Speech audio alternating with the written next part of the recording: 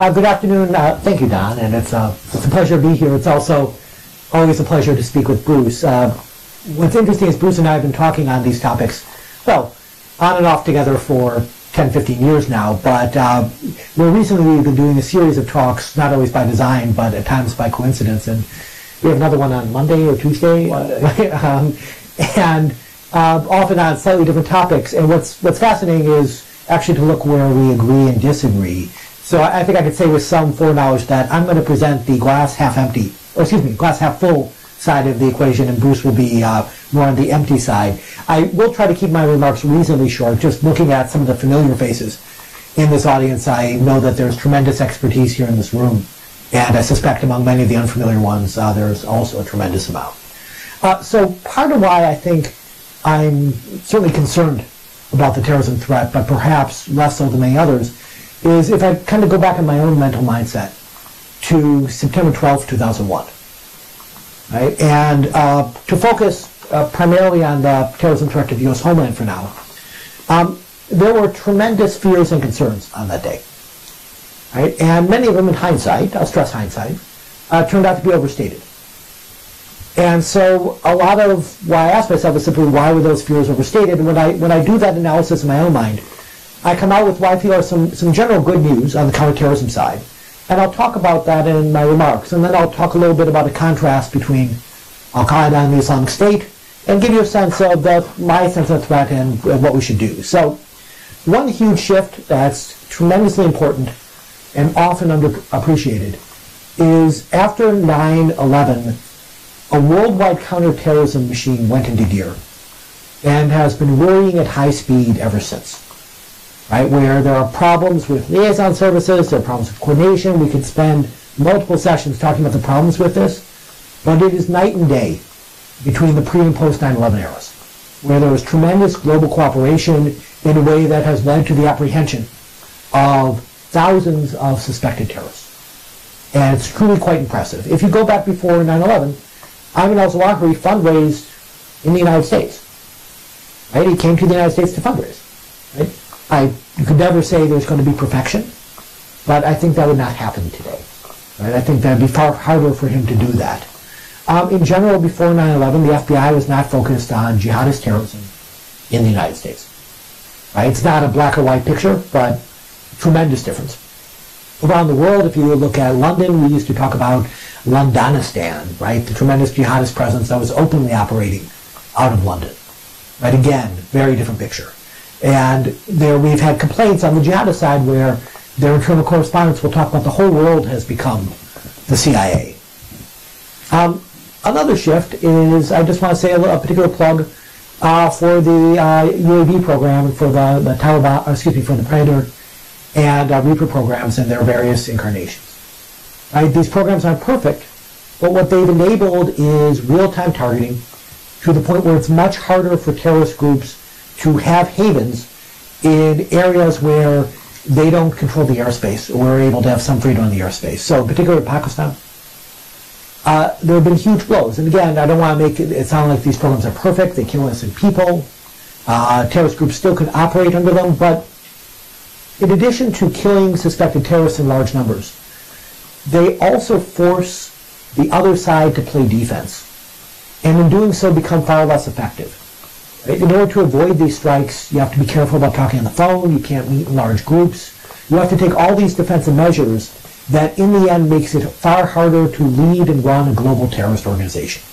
And so there have been innovations in technology and innovations in how to use technology that have shaped things.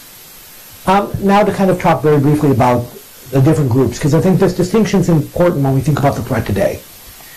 If you think about Al-Qaeda, what was it about? What was it trying to do? It's using terrorism for a number of purposes. One is to try to force the United States to withdraw from the Middle East, and in general, to create a high price for any occupations, and to rouse Muslims, kind of classic terrorism tactic of trying to inspire through violence itself and through the U.S. reaction. But they're also building a movement. And that movement they're trying to proselytize, they're trying to train, and they're trying to win over the people and use the people they train to go back and do terrorist attacks. The Islamic State overlaps with this to some degree. but has a very different focus. Its primary focus is on building an Islamic State. Right? And as such, it is regionally focused. It wants to govern. It's trying to create law and order. It has a bureaucracy. It has a tax code. And a lot of what is, I think, legitimately called terrorism is about advancing that state.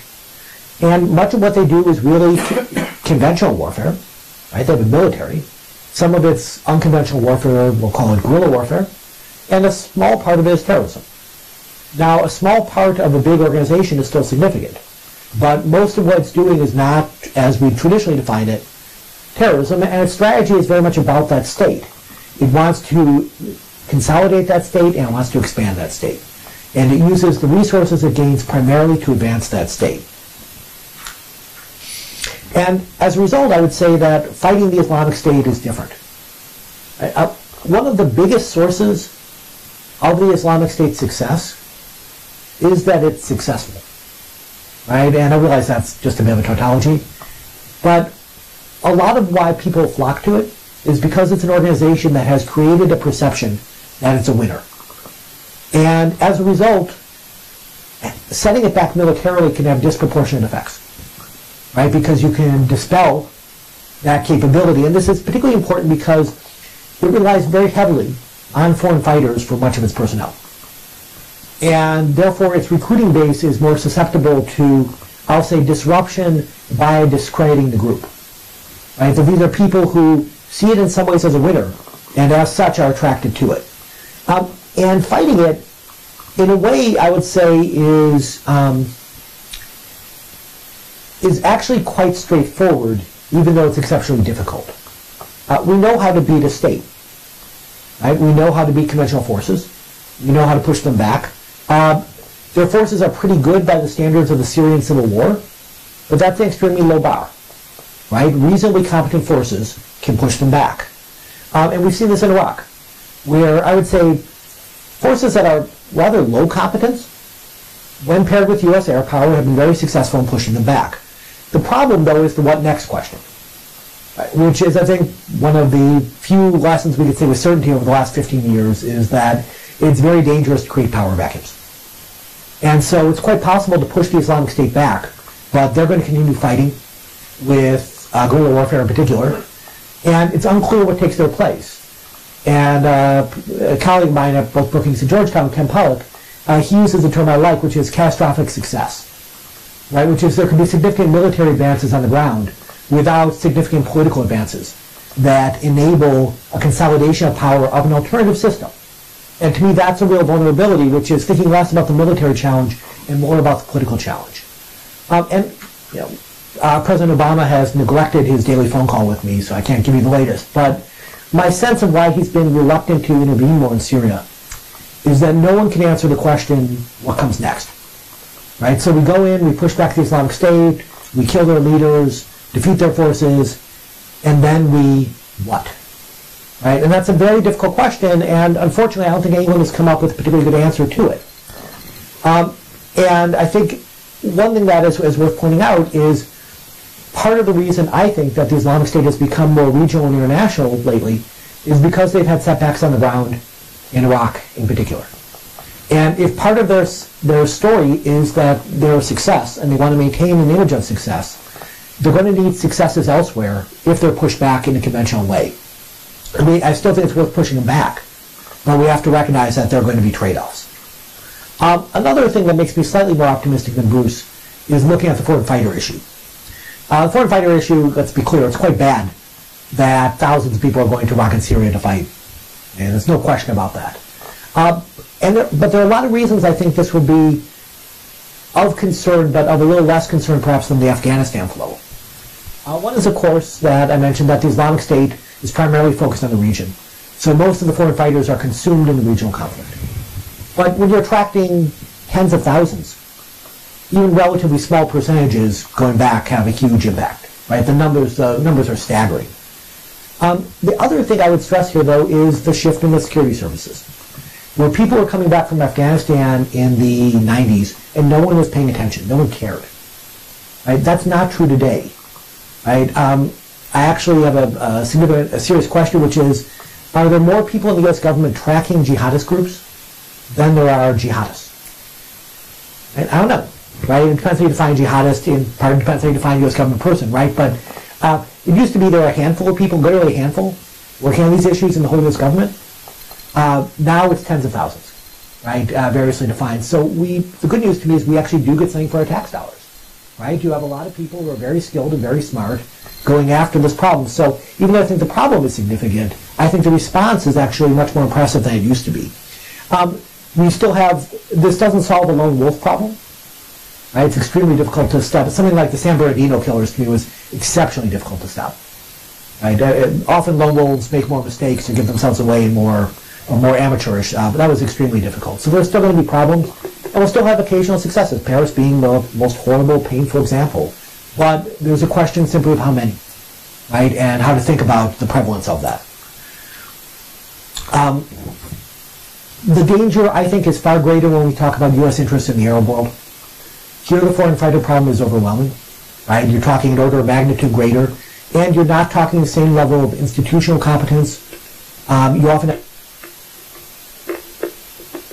into situations where conflict is ongoing. So when Libyan people come back, they're coming back to a civil war, and they're able to exploit and divert that civil war. Conclude by saying just a few random points. One is the obvious need for intelligence sharing. This is actually a rather boring recommendation, because I think everyone agrees on it, but that this is something that should be prioritized and recognized as a priority. I would also argue in the United States that there have been some failures. And I talked in general that this is a good news story. Let me talk about three failures. One is that I think the bigotry we've been seeing towards Muslim Americans actually creates a self-fulfilling prophecy. Right? That when we start to have communities that are demonized, then they have basic questions, which is, can we trust our government? And can we trust our neighbors to do the right thing? And even if people are not radicalized, they're less likely to report radicals in their midst. Right? So after 9/11, the vast majority of suspected terrorists in the United States were rounded up because of tip-offs from community members. There's a danger of jeopardizing that.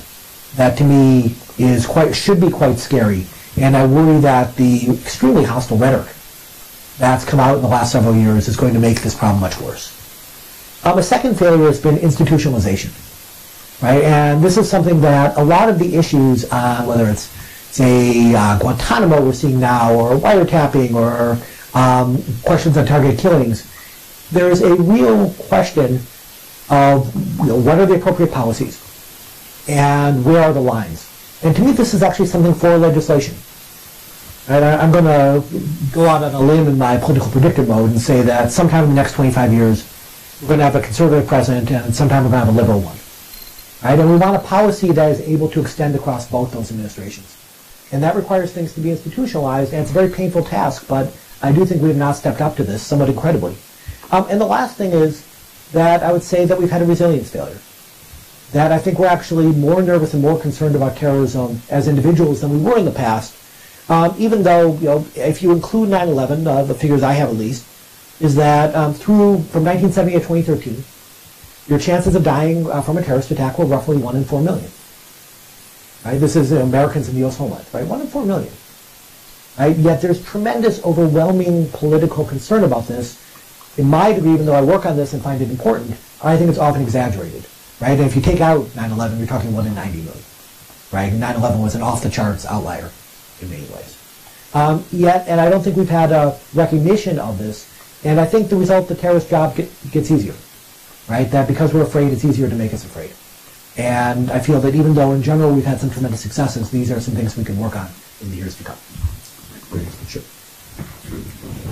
Well, thanks very much, Don, and to IISS for this invitation. I think this is the second or the third time we've been paired because we have different views. We paired on foreign fighters, and now it's on overall policy, and I think next week we're going to be paired with different views on the possibility of an Al-Qaeda and ISIS merger or reunification. So I'll give my pitch and then you can guess which side I am on that particular issue. And probably there'll be some other occasion where Dan and I will discuss that.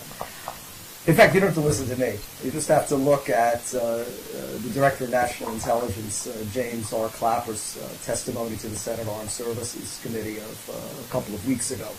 And you can see, I mean, he was quite explicit, the very serious straits we are in and a threat that has not only escalated, but certainly become more geographically diffuse and more diverse, at least in terms of adversaries. It was only 5 years ago when everyone in Washington was talking about the strategic collapse of al-Qaeda, or its impending strategic collapse. And yet you look at General Clapper's testimony, and he talks about 2016 as being a year for new and sustained growth, not by ISIS, but by al-Qaeda and its affiliates. And then he turns to ISIS and describes how ISIS has become the preeminent terrorist threat facing the United States. Well, 2 years ago, ISIS really didn't exist, or didn't exist in a form that it was certainly a preeminent terrorist threat to the United States, or indeed to international and regional stability. So right there, I think we're in a very worrisome situation. General Clapper also referred to a foreign fighter population that's migrated to Syria and Iraq, about 36,500 persons. Brent McGurk used the same figure earlier today, at least in a transcript that was released earlier today by the State Department. I mean, that in and of itself is astonishing. Think back to October. The United States House of Representatives Committee on Homeland Security issued a very detailed report on foreign fighters, and they had pegged the number at only 25,000. Somehow it's jumped up 11,500 in the past 4 months. The House of Representatives report talked about foreign fighters being recruited from some 80 countries throughout the world. Brett McGurk today spoke of 120. So this is a problem that's growing, and I would argue, too, it's a problem that we've fundamentally misread. 2 examples, which in and of themselves I think are quite alarming, is that our adversaries were able to achieve the 2 most successful attacks against a Western city and commercial aviation in well over a decade. Firstly, at a time when those attacks, I mean, they were completely, at least my understanding from the outside, is that there wasn't the noise or the chatter that we've had in the past suggesting that an attack on Paris was imminent, or that a bomb would be placed on board a Russian passenger jet. And also, the dominant analytic paradigm at the time, which I think was completely mistaken and had been for some time, is that ISIS was only a local threat, had no interest in engaging in international terrorism, and that somehow ISIS would remain confined to the perennially violent, unstable Middle East and could somehow be boxed in. So those 2 incidents, I think, were a shock and unfortunately a harbinger. At least to my knowledge, there still hasn't been the detailed after-action report assessing how the bomb was put on board the Russian airliner and whether that's unique to, admittedly, the very parlous or fragile security that doubtlessly attended Sharm el-Sheikh Airport, or whether the terrorist technology has an advance that it can frustrate our protective measures elsewhere. And we just have to look in the United States and TSA and the Inspector General's report from last June, where despite, I don't know the exact figure, certainly in the tens or hundreds of billions we've spent over the past decade and a half on TSA, and I believe the Inspector General found, despite all the nice people, very efficient, we know, whenever we go to the airport and wearing blue shirts, they only detected about 5% of the dummy explosives or weapons that were attempting to be smuggled on board. So also, we tend to denigrate our opponents. That bomb that blew up on a Somali flight, we say the incompetence there. Well, that's true. The bomber was certainly incompetent, but again, we don't know exactly how the bomb, at least from what I read open source, it was concealed in a computer. But once again, I wonder if we're not, with the successful ISIS attack on that Russian airliner, looking at a new and increased threat, despite all the money we've lavished on aviation security throughout the world and all the personnel that are involved. ISIS is spread. At the end of 2014, they had approximately 500 fighters in Libya. Today, it's more than 10 times that number, and they control the enclave in Sirte that's poised to take that 150-mile crescent where there are oil fields.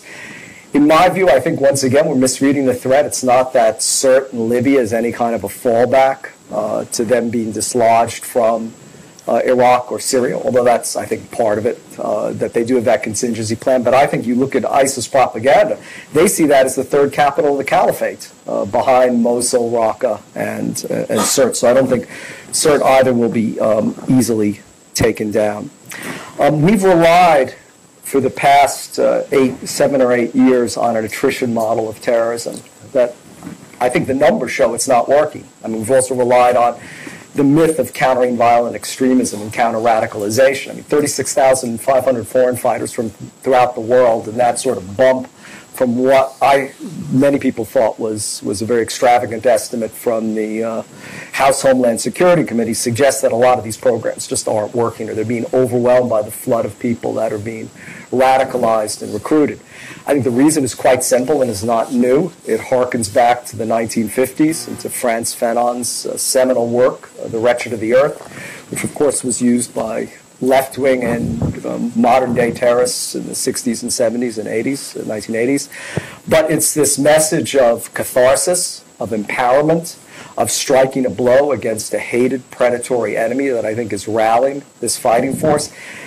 That message of hatred and the empowerment and catharsis of violence, I think, is very difficult to find a compelling narrative that will push back, push back against it. And mixed in with that narrative is, of course, one of the oldest and most basest of human emotions, which is the desire for revenge and retaliation, basically for the decade and a half that the war on terrorism has been fought. And its resurgence today provides ample opportunities for the sons, brothers, cousins, nephews of many of the fighters we've killed or imprisoned over the past decade and a half, this new generation, to take up arms and join the battle. And lest you think that's hyperbole, one of the battlefield casualties in Syria last October happened to have been the son of Imam Samudra, who was one of the 2002 Bali bombers. That was an al-Qaeda Jamaat Islamiyah operation. His son Abdulaziz was fighting with ISIS. So I think this is fueled this struggle. Dan and I have basically spoken about ISIS, but unfortunately, as the DNI mentioned in his testimony, ISIS is not the only game in town. And I think a lot of the focus and preoccupation on ISIS, as justified as it is, threatens to leave us vulnerable to a resurgent al-Qaeda. And of course here there's a very wide divergence within official Washington, within the Beltway, the intelligence community and policymaking circles about the status of al-Qaeda. In my view, Zawahiri is sitting back and letting ISIS take all the heat, very gleefully hoping that the United States and the West exhaust and enervate themselves, and then a resurgent al-Qaeda will reemerge to challenge us once again. Is that fantasy? Well, 2 years ago, al-Qaeda announced the formation of al-Qaeda in the Indian subcontinent, and Zawahiri said it was 2 years in the making. In those 2 years, no one even thought al-Qaeda was moving along those lines. Its first significant operation was a penetration of the Pakistani military, particularly the Navy, and it was an attempted hijacking of the Zulfikar, Pakistani naval frigate that they intended to sail into the Indian Ocean and attack Indian and U.S. warships. They discovered a fatal flaw in the Pakistani naval defenses, in that the computer systems would not work to target a fellow Pakistani vessel, so it would have been very difficult, at least to initially have dealt with that type of attack. Just in October, if you read the front page of the New York Times, there was a report of what the intelligence community calls the quote-unquote Bat Cave, a 30-kilometer complex of al-Qaeda weaponry that had been stockpiled in the Shorabak district of Kandahar that had been systematically built. I mean, it was pre-9/11 standards in terms of where the weapons were cached, the bunkers, carved into the hillsides. Again, it had gone completely unnoticed for 18 months. General Campbell had described that as the largest U.S. military operation in Afghanistan in 2 years to basically bring that down. If you read the New York Times article, there's strong suspicions there's a similar facility somewhere in Helmand province. My guess, since we've completely missed this one until it had already been established, there may even be more than that. I think two of the problems is that our main metrics for success have been delusional in recent years, or if not, have failed. One is the strategy of attrition, this belief that we could decapitate al-Qaeda or ISIS. I think they both have deeper benches than we assume. In my view, not getting into another discussion that Dan and I will have, but killing Baghdadi or killing Zawahiri, I mean, that to me would be the surest path to some form of merger or reunification, largely because Baghdadi himself is a megalomaniac, more on the lines of Vellapillai Prabhakaran, the leader of the LTT, or Pol Pot, than Zawahiri and bin Laden ever were in the cult of personality he surrounds himself with. He claims a familial lineage back to the prophets, so he's more difficult. It's more difficult to replace him than arguably other leaders. But that doesn't mean ISIS would go away. I think it would be susceptible to being merged, or I think it has the depth to carry on the struggle. Certainly al-Qaeda has a much deeper bench than we've often imagined. And many of the senior leaders of the movement today are individuals who first cut their teeth fighting against the Red Army in Afghanistan 30 years ago. Also, I think al-Qaeda, very wisely in this remaking of itself, has turned much more to South Asia. I mean, India, after all, is the world's second largest Muslim population.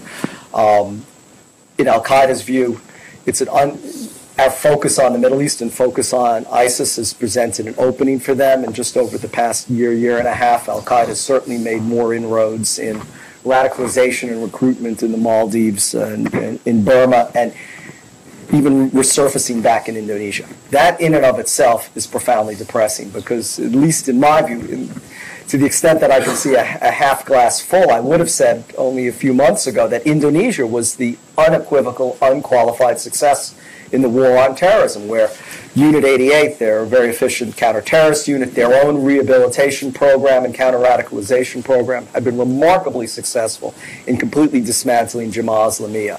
But now we see not just al-Qaeda resurfacing in Indonesia, but last month there was the attack on a local Starbucks. That shows that ISIS now, even a very modest attack, but nonetheless one that has shook many people up, and I think rightly so.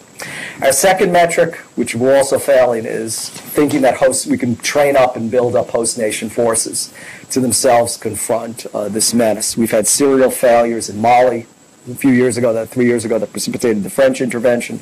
But Afghanistan, Iraq, and Yemen stand as failures. Yemen only last year was being touted as one of the successes. So where does that leave us, and what do we do? Well, for me, the biggest problem is that we've gone beyond terrorism with some of these groups, with ISIS, with Jabhat al-Nusra. And by the way, I had a piece a few months ago that bin Laden would be very happy if he was alive today. In 1998, in an interview, bin Laden said that he didn't fear death, that he welcomed his martyrdom because he was confident that his death would produce thousands of more Osamas. Certainly this proliferation of foreign fighters has enabled him in death to realize his dream. If you recall from some of the Abbottabad documents, bin Laden was very concerned that people had the wrong idea about al-Qaeda and that he wanted to rebrand it in his dying days. Well, of course, Jabhat al-Nusra, Asham, and other groups are proof that al-Qaeda has rebranded itself. And we don't refer to it as al-Qaeda in Syria, but many people now tend to look at Jabhat al-Nusra as a moderate alternative to ISIS. It's a wolf in, if that even does exist, it's a wolf in sheep's clothing, or a wolf in coyote's clothing. But I think the problem is that the challenge, whether it's in Syria, Iraq, or Yemen, has gone beyond terrorism. We're confronted by adversaries that are in essence hybrid forces that are able to engage in international terrorism, harness the power of insurgency on a local level, but also in many instances are able to deploy conventional military tactics. And we certainly saw that when ISIS stormed into Iraq in the summer of 2014. If we face a hybrid threat that's gone above terrorism, decapitation alone won't work. But also, this is not amenable to either airstrikes or to direct action by special operations forces. Airstrikes, we already know that ISIS completely changed the way it was operating within 2 weeks of the coalition airstrikes 2 years ago. Dispersed, had a much lighter footprint. It's been damaged, of that there's no doubt. But I think this is the point. The president is quite right, and we always say terrorism doesn't pose an existential threat. Thank God it doesn't. and most of the time in history it hasn't either. But what terrorism is all about is a war of attrition. It's designed to enervate, undermine, weaken one's opponents. And from the terrorist point of view, they're growing and expanding in numbers. They have more sanctuaries and safe havens than they've had before. ISIS is a local threat. It has official branches or provinces in 8 different countries, and at least according to David Ignatius's column from a couple of weeks ago, has 50 affiliates in 21 countries. It's not a local threat. And in this sense, I think that a hybrid threat eventually has to be countered with some military force somewhere. Who's going to do it and where they're going to do it is the big question. But just before, I was having a discussion with Harlan Ullman. I mean, it's astonishing to think the Japanese Navy, which is basically a pacifistic military force, is twice as large as the Royal Navy. The United States Marine Corps, the smallest of our combatant services, is larger than the entirety of the British military. Britain was the go-to country for us. So our options, admittedly, are severely limited at a time when the threat is worsening. And then I'll stop and say, I've told you all about the numbers of terrorists going up. What about U.S. capabilities? The Army's slated to shrink by 100,000 persons to about 420,000 ground forces as opposed to 500,000. So a rising threat and diminishing capabilities, and the question is how we will interdict and intervene to arrest this very disturbing pattern. Okay, thank you very much. I thought this was a really great beginning. So we're going to turn it over to questions and answers. Again, I want to remind you that it's on the record and it's being videoed on webcasts. Please wait for the microphone before you ask your question. Identify yourself. If you could, please. And please keep your questions short and concise. Let's not have any extended op-eds, in this session here, because we only have 25 minutes to go. So, and indicate whom you are directing your question to, please. Okay, Harlan?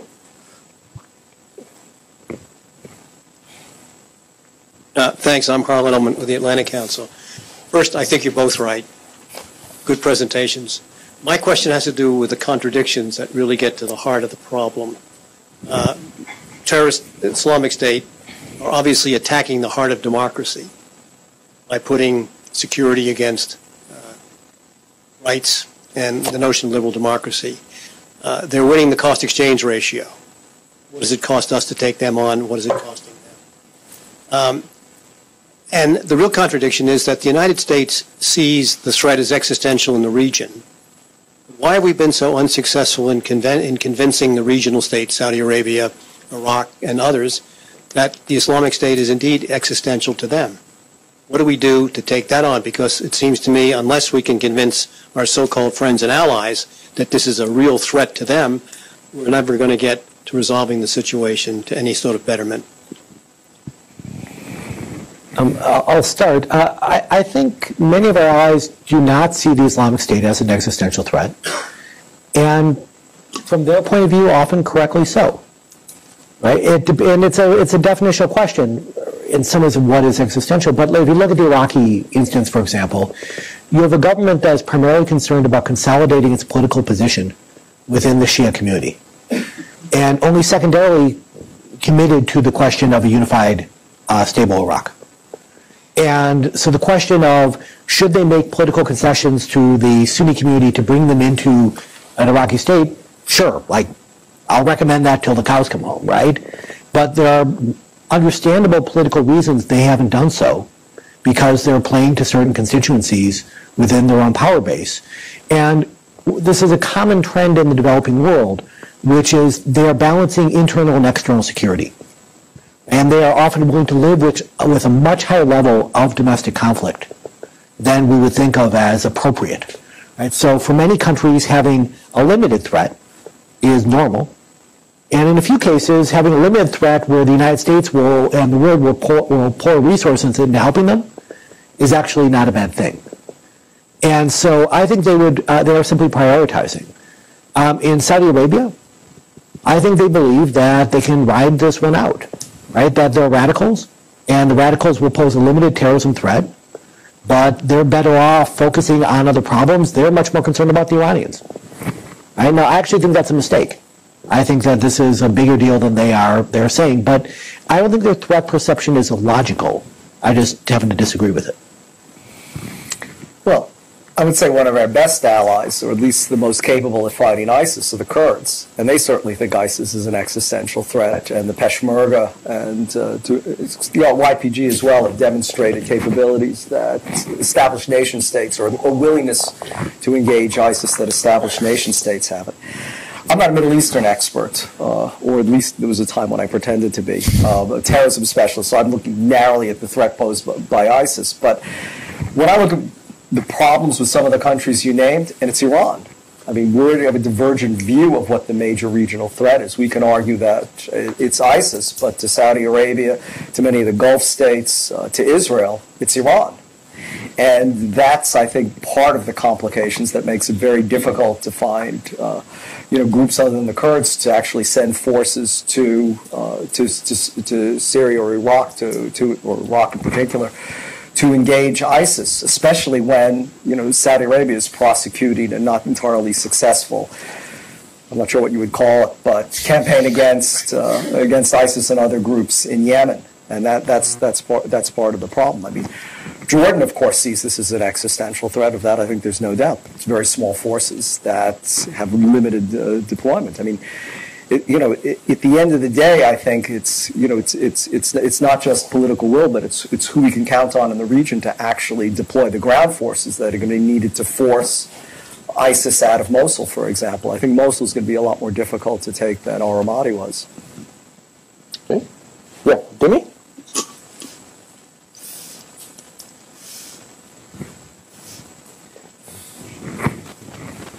Thank you. My name is Dimitar Georgiev, formerly a student of both Professor Byman and Professor Hoffman's, and I'm at the Crumpton Group today. Professor Hoffman, you mentioned ISIS is in 8 countries with 50 affiliates in 21 countries, and we talk about on the news about Syria and Iraq, Libya, but what countries would you say, and Professor Byman, please, I would love to hear your opinion on this as well. What countries should we be paying attention to that we're not paying attention to now, vis-a-vis ISIS? Right now, Libya. And there's, another enormously complicated problem with 2 factional governments, with at least the internationally recognized government having been forced out of the capital as well. But obviously, Libya, I think, is a huge problem in terms of its proximity to Europe. In terms of ISIS in a very short span of time, having consolidated its position as much as a terrorist group can consolidate its position and hold territory. But I think you have to start with, the first step in diminishing ISIS's allure or its attraction, I think, is first and foremost pushing it out of Iraq. And the longer it's able to sit in Iraq and the longer it's able to exercise sovereignty, the more it's going to be a beacon to foreign fighters. It has to be dealt, I think, a decisive military blow. Again, the question is who's going to do that, when. But waiting now until the spring, which is the latest estimate I've seen from CENTCOM, when Mosul might be retaken. Every day that a terrorist group is in power and is able to exercise that authority is a way that it's able to attract more fighters and to pursue its overall agenda. One reason why I think ISIS poses a threat that's not regional is that its ideology is identical to Al-Qaeda's. There's absolutely no difference. The difference is in timing when the caliphate could have been declared. So Wahiri preferred it was after foreign corrupt influences were cleansed from the region. Baghdadi said, why wait? And also there was a difference whether you attack the far enemy first, which for Al-Qaeda hasn't been succeeding as a policy, or Baghdadi was go after the near enemy. But that doesn't mean he doesn't think about the far enemy. Just think of the name of their online magazine, Dabiq. That's where this epic battle between the forces of light and darkness will be fought in Syria, which means that they are looking beyond a regional threat, and why I think taking down ISIS is enormously important. I don't think they can be contained. Syria is a different problem, but getting them out of Iraq and doing so expeditiously is absolutely critical. Yeah. Go on. Oh, you want to pass? Okay. Mark, I believe? Yeah. Yes, thanks. Mark Fitzpatrick, Executive Director of the U.S. office here. Thanks very much, Don, subbing for us today. I was doing another event across town. This might be a question for Dan, but maybe it's a question for the half-glass empty half of the equation. I was living in London when last year there was a political cry and hue that we've got to stop immigration until we can figure out what's going on, because there might be terrorists masquerading as refugees. And I was living in Europe, which were, thousands of times more refugees were coming to crossing their borders, and there wasn't a similar cry that they had to stop them.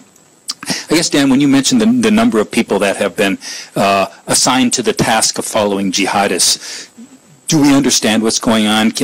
Would you answer that question about whether we really need to take steps to stop all immigration from certain kinds of people or certain countries until we can figure out that none of them are going to attack us with terrorism? I will say I have not a bias is the right word, but I have a strong personal view that kind of wealthy, civilized countries have a responsibility to help refugees fleeing political violence. And so to me, that colors my response in general. So I just want to kind of make you aware of that as I think about this. What I've argued on the refugee issue is that the threat, if you will, is misunderstood.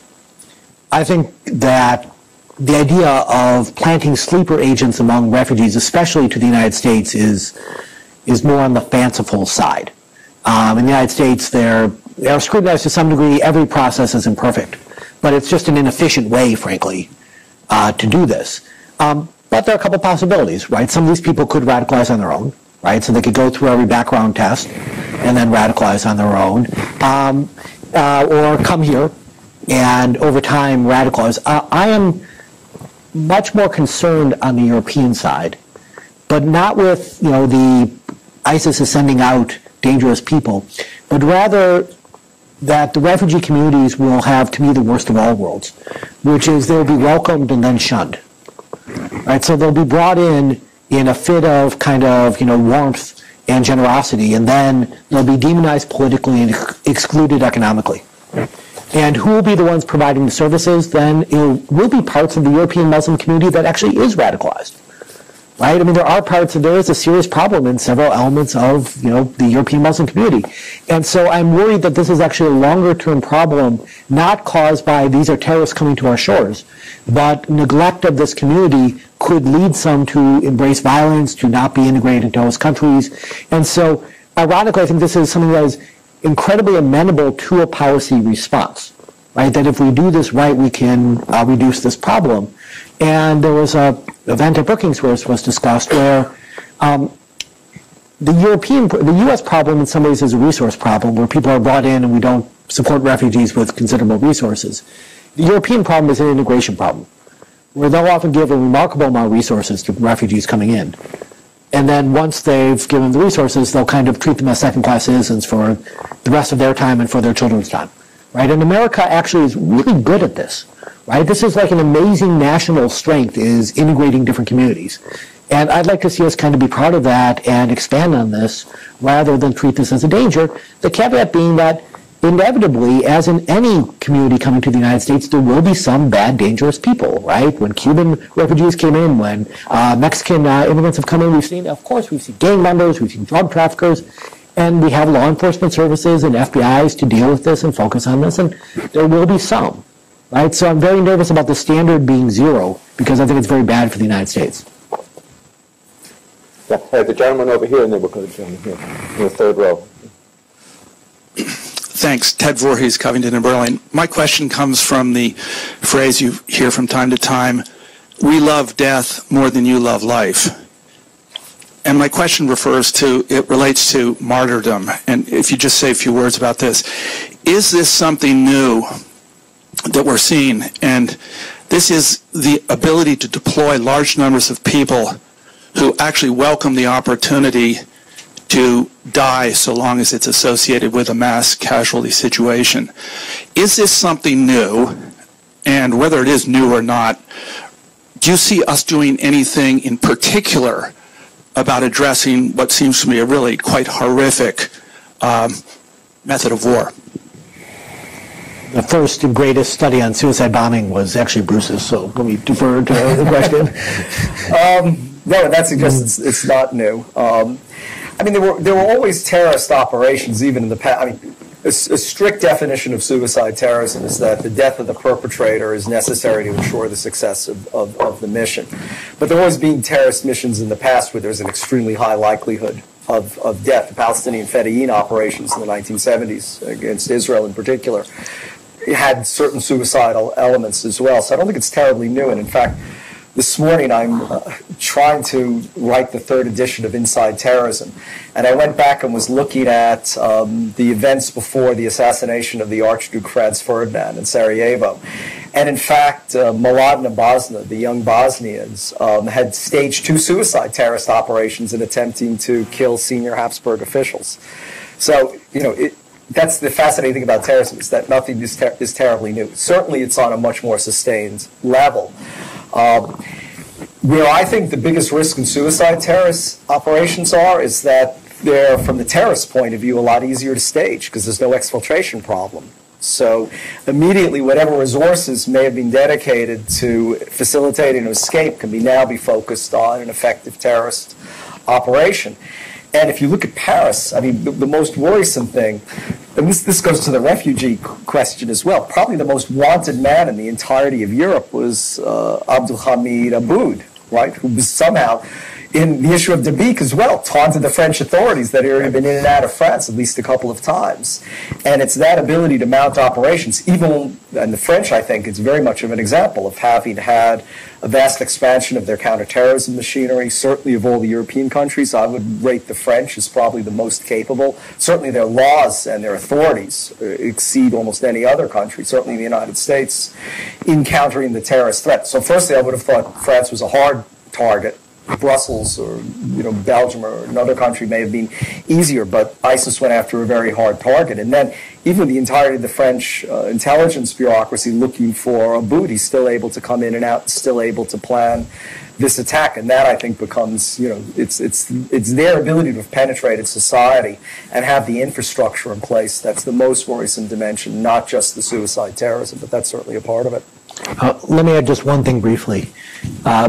We're seeing a scale that we haven't seen before. And when I look at the Islamic State, they're using suicide bombers, if you want to call them that, as part of conventional warfare tactics. Right? And so this is quite remarkable to me that, you know, when you're trying to take a fortified position, you deploy, you know, 4 suicide bombers here, they blow a hole in the defenses, and other forces pour through, right, the way you might use armor in a different context.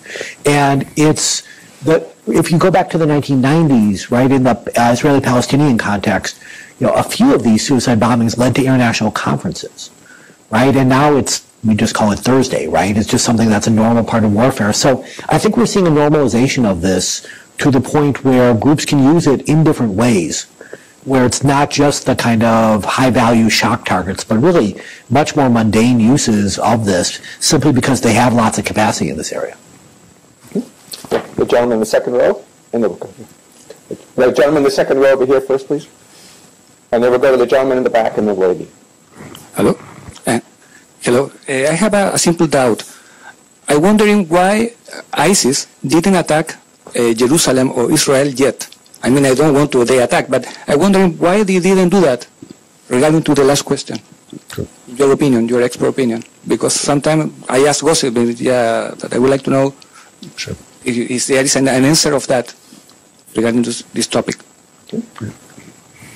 There's never been a successful al-Qaeda attack against Israel either, and of course Bin Laden has railed against Israel and the Jews, you know, for long before 9/11. I think again it's a reflection of ISIS's strategy, which is predominantly take on the near enemy first, solidify its position, and then expand and take on the far enemy, or the far enemies, including, of course, Israel. And I mean, they're not far in Daraa, places in southern Syria. I mean, they're not that far from the Golan Heights. But I think it's a sequential approach. I'll add 2 things. One is the quality and presence of the Israeli security services is part of it. But a big one, strangely enough, is Hamas. If you are a Palestinian angry at the Israelis, you have a group to join. Right? If you want to do an attack, you have a group to join. And part of the problem, if you will, in a strange way, is that there are challenges to Hamas now. And so Hamas doesn't have the monopoly on violence that it wants. And some of these challenges come from the more radical edge of the jihadist spectrum. So whether it's groups more affiliated with Al-Qaeda or groups affiliated with the Islamic State. And so in a strange way, Hamas has been both a diversion for these groups and a barrier to it. And so I think there are a number of things going on in addition to Bruce's points. Wait, and Hamas has acted very forthrightly against Salafi groups trying to organize in Gaza. I mean, you're using pretty significant force against them as well. Absolutely. The gentleman from VOA in the back there. Yeah, and then that lady first. Yes. Thanks so much. Like 11 years, I am waiting for the opportunity to meet Bruce and Dan. Yes, thanks so much. And I am Aswa Jabbar from the VOA, from the Kurdish service. I have two questions about the conflict resolution before ISIS was so strong to resolve those conflicts in Iraq and Syria. Now the conflict resolution process in the Syria and Iraq now is worst. Do you think is the question? And the other question is now the Kurdish fighters in Syria and the Kurdish fight Peshmerga in Iraq, north of Iraq, the Kurdistan region, fighting strongly the ISIS against ISIS, but now the Turkish government killed the people on the border by the bombing and more things like that. And what's your opinion about why the USA don't say anything about the situation? Yes, thanks so much. I think, to me that's actually relatively straightforward, which is the United States doesn't want to be caught between allies with different agendas, right? So it's working the Kurdish forces in Syria, of course, tremendously important to the U.S. efforts in Syria, and Turkey is an incredibly important ally of the United States. And so, sometimes when your friends are fighting, you try to stay out of it, actually, rather than come down strongly on one side or the other. And I'm sure the U.S. has opinions on various aspects and does things more quietly, but there's a reluctance to risk alienating one side or the other. Very briefly on the conflict resolution, there are 50 problems with U.S. negotiation efforts, but an obvious one is that we have different interests than U.S. allies, right? For U.S. allies and for whether it's local allies such as the fighters in Syria, or whether it's countries like Turkey or countries like Saudi Arabia, the focus is on the Assad regime and what they feel is the Iranian puppet master. For the United States, it's the Islamic State. So we just have a very different orientation on what we care about, which makes it very, very hard to have a successful diplomatic resolution to this because you end up in a very different place than the people you're supposed to be working with, let alone your adversaries. Well, I would say with Turkey, it could be a one-word answer: insular. I mean, that's the main reason. For whatever U.S. policy is projected in the region, we depend very heavily on the airbase there, on the basing rights that come through NATO. So, that's really central. I mean, looking at the conflict resolution, I think this is what at least I find personally so frustrating is, 6 or 7 years ago we were there. I mean, colossal foreign policy blunder to have invaded Iraq, but at least at the end of it, we were seen as one of the only external forces that could at least assuage Sunni concerns in Western Iraq. And our brokering, at least, of holding Iraq together was enormously important. But unfortunately, I think our withdrawal and then that region's and especially Iraq's descent into much sharper sectarianism and factionalism means that that's broken apart. I mean, again, I'm a terrorism specialist, not someone who's a foreign policy expert, but what seems obvious is that ISIS's biggest achievement, we could debate how consequential or inconsequential they are, but the one thing that they did is they redrew the boundaries in that region. They dissolved the Sykes-Picot borders, and I wonder if they can be reestablished anymore. And then you have to ask what different sort of constellation of borders is going to emerge from this. And that's actually ISIS's goal, but I think, unfortunately, they're successful in imposing their aims and goals on the region now. Okay, I think we have time for only 2 more questions. The lady over here, and then the gentleman up front here, and the 4th row. And if we can get to you, sir, we will. We'll just see how the timing looks. Thank you for taking my question. Jody Vittori from Georgetown University, Georgetown University and an advocacy group called Global Witness. I wanted to ask about, Dr. Hoffman, some of your statements about the fact of U.S. support and military support, building foreign forces overseas, and also the fact of these governments working on local constituencies. We've been dumping equipment into places with a very corrupt governments, delegitimate governments, very exclusive political economies in these states who have primarily used a violence approach to dealing with these conflicts and actually have closed the nonviolent civil society space in these locations. To build off on the larger conflict resolution question, how does this sort of end in this situation, and is there a way we can get to some sort of longer-term conflict resolution with certain policy goals or advice or whatever in the region? Thank you. Okay, and could we have this gentleman's question? We'll just take them both at the same time, if we could. So the gentleman in the second row, please. And then we'll have to stop there. Thank you. John Baker with Innovative Analytics. We covered an awful lot, and you've done a wonderful job, as usual. But I noticed that we didn't have any mention of a couple topics. One was anything about terrorism and weapons of mass destruction, and the other one is on cyber. There might be a good reason for that, but I just thought I'd put that out for discussion and whether you wanted to comment on whether it's less relevant in the current context or just something that hadn't been brought up. Thank you. Okay. Philip? Well, I agree, going back to the question about building up civil society, and that, you know, the United States provision of military aid, which has really been a dry hole. I mean, I agree with you completely. We can't keep doing the same things. It's not working. It hasn't worked in Yemen, Iraq, and Afghanistan. So whether it's John Nagel's suggestion of an advisory corps of 20,000 soldiers, but we've got to do something differently. Right now, my analysis of the situation is that, as I said before, until you militarily diminish ISIS, you can't begin any of these other processes. That ISIS has elbowed itself and sucked in all the oxygen, even at the expense of paying attention to, as the DNI said, a rising al-Qaeda threat, even to the extent of paying any attention to Iranian force projection throughout the region. And I mean, it's not just Sunni militias that are the big problem in the region. I mean, Shia militias are active all over and also gaining invaluable combat experience as well.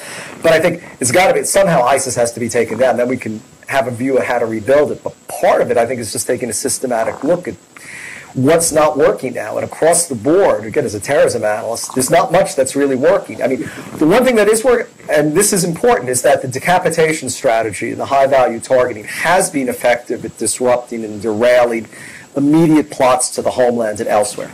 Absolutely, no doubt. But again, go back to my earlier point. Of course, this isn't an existential struggle. It's a war of attrition.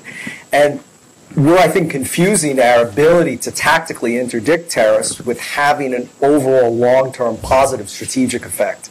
We don't want to be fighting this for another 15 years. I mean, think of it this way. We've been talking about Al-Qaeda alone, their strategic collapse since 2011. Right now, that's longer than it took us to defeat Nazi Germany and Imperial Japan. So their strategy is to constantly draw this out, and that's why I think an approach of escalation is going to play into their hands. So militarily, they have to be defeated. Again, I don't know who's going to do it. I have my own ideas, but that's a different story. To John's question, I don't want to be completely depressing, so I left out WMD. And WMD, of course, is a catchphrase. 2 points. Firstly, look at the DNA's testimony and also John Brennan's testimony to the Senate Armed Services Committee. ISIS is developing a chemical capability, even in addition to whatever, embryonic stockpiles of mustard or chlorine gas it may have seized from Assad or other regions. But certainly they have the interest. Going back already over 2 years ago, coincidentally, completely separate plots were, that's the trouble too, is we only pay attention to, this has always historically been the case, we pay attention to the successes and we forget about what's being disrupted. And those often, I think, provide enormous insight into terrorist motivations, interests, and capabilities. Already in 2014, both ISIS and Jabhat al-Nusra were developing sarin nerve gas capability. With Jabhat al-Nusra, I suspect it was more advanced, and a cell was broken up in Antalya. This is completely legitimate. This is not, alarmist. Another cell, coincidentally, actually there were two different groups in Baghdad were arrested. Their sarin nerve gas, I think, was a lot less sophisticated, but they were trying to develop chlorine and mustard gas. I think terrorists understand that those aren't weapons of mass destruction, and I know you'd understand they're not too, but the question is they're often categorized in that way, and terrorists know that an unconventional weapon attack will have profound psychological repercussions that go beyond the actual number of deaths and the actual attack themselves. So I would say that's their interest. It's not WMD, but it's the psychological blow. So clearly, in a nascent or embryonic sense, many of the adversaries in the Middle East are already demonstrating interest. Chemical makes sense. It's the simplest. I think, though, what worries me in the long term is that terrorists, as we learned from Al-Qaeda in Afghanistan before 9/11, are the most dangerous when they have sanctuary and safe haven. And I'm not talking about the plot against Washington and New York on 9/11. I'm talking about what we now know were multiple compartmented programs to develop anthrax, biological weapons, chemical weapons. And then, look at George Tennant's book, At the Center of the Storm. He's extremely explicit that, of course, Al-Qaeda's actual capabilities in a nuclear way were not even in the half-baked, in the quarter, or even the eighth-baked. But nonetheless, they were serious. I'm not suggesting by any stretch of the imagination they were anywhere ever close, but just the fact that they were thinking about along those lines. We know Al-Qaeda from the 1990s was thinking of Mahmoud Saleh, one of bin Laden's lieutenants, was sent to try to buy fissile materials off the, like many people, was ripped off with red mercury. But the point is they certainly have the interest, and what worries me is anytime terrorist groups have access to sanctuary and safe haven, they can start to think big, and there's already the indications. I'm not saying we're anywhere close to that point, but it's another reason why these groups have to be deprived of those safe spaces. Dan, you get to have the last word. Sure, I'll try to be very brief. Just to address the point on the cyber issue. This is something that jihadist groups in general have not focused on. I would think of it in terms of they have attracted roughly, whatever figure you might use, let's say 35,000 foreign fighters. And most of those are young males. And so what can that demographic reasonably achieve, right? And some of these people are quite well educated, but relatively few are, advanced software engineers that would, get the job in Silicon Valley. So it's likely to be the kind of lower level harassment attacks that are available to people without particular skills. So I think in general they'll lag on this one, but a lot will depend on capacity that falls into their lap. Most of what they want from technical people is to help run the Islamic State. But that said, they will take advantage of offensive capability. A lot of their social media, which people make a very big deal of, in my view, is actually not particularly good. It's just what you get when you have a bunch of young people who are trained in social media, right? The people who are saying it's awesome tend to be people my generation who are kind of amazed by Twitter or something like that, right? But it's roughly comparable to what my kids can do and their high school can do, right? It's fine, but it's not this overwhelmingly amazing machine that has produced this juggernaut, right? It's simply a lot of quantity and a lot of current capacity. And that's a relatively common trend we see in terrorism, which is a clever use of existing capacity, right? Where it's rare that they're breaking new ground in terms of technology, but they're often using existing technologies in unexpected ways. Okay, thank you very, very much. We appreciate a really great session. Thank you, Bruce. Thank you.